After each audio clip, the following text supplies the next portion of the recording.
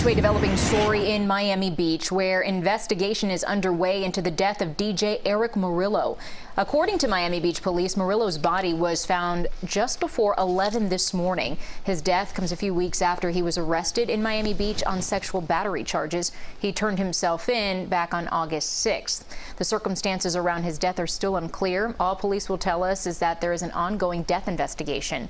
DJ Morillo is an award-winning DJ and music producer, best known for his 1993 hit, I Like to Move It. He was 49 years old. We'll continue to follow the latest both on air and online at cbsmiami.com.